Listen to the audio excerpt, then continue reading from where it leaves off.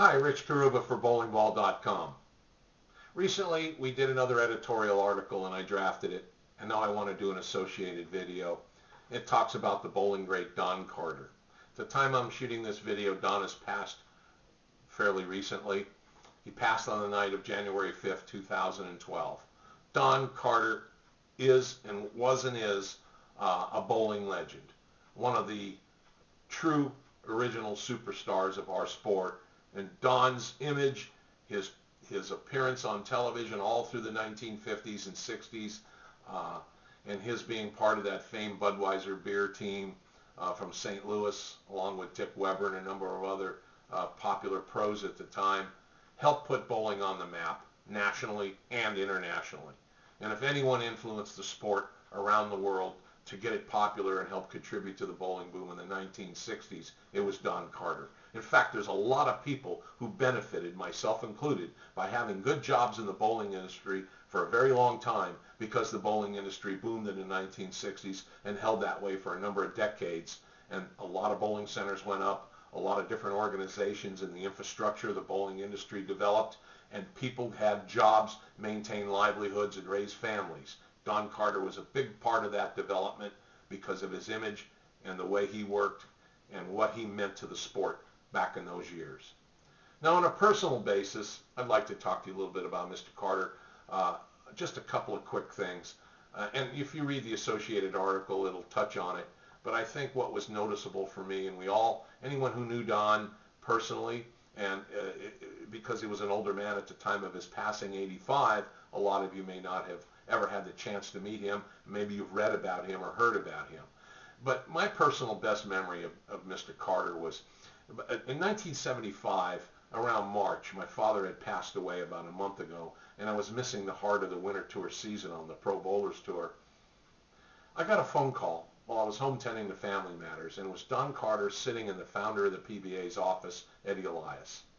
And Don invited me to join his Don Carter Glove staff of champions, the staff that he and a couple of associates had built to endorse his bowling glove product at that time. And he invited me to join, and it was in those years it was an honor to be with the Don Carter Glove staff. I'll say that. And I respectfully and proudly accepted, even though I knew in my heart Don was offering me and my family, because of the money that came with this contract endorsement every month, would help my family. So in a sense, Don was being very charitable, and I knew it. But it was the way he approached me and the way he spoke to me and treated me like a professional that to this day I will never forget. At a time that I was down and out, Don Carter came through. And he did so with dignity and with pride.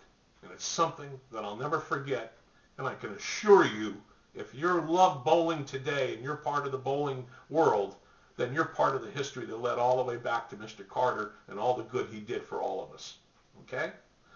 Number two, Don and his lovely wife Paula Sperber Carter, who actually won a U.S. Open championship herself in her days when she was a pro bowler, when they hosted their tournament in Miami for years, it was one of the tournaments you had to attend. The Dick Weber's tournament, Don Carter's tournament, you had to go if you were a touring pro.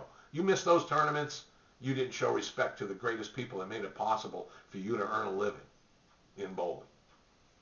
So therefore, I would go to the tournament in Miami every year, and Don and Paula would sit in a little box constructed specially behind a given pair of lanes in the center part of the bowling center so they could watch the pros cascade by as they changed pairs of lanes, bowling each game. And they would watch, and everybody religiously, all the pros would stop by and shake Don's hand and say and give acknowledgement to Paula as well, and have a quick word with them to respect the host that made the tournament possible and to respect the legend himself.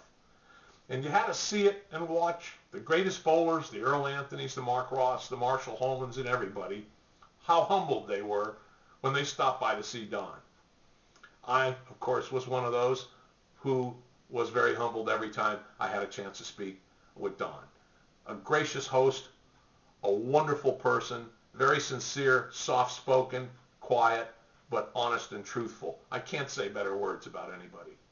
I miss him. And that was one of my great memories of Don Carter, and it was the measure of respect the pros showed him that Don richly deserved.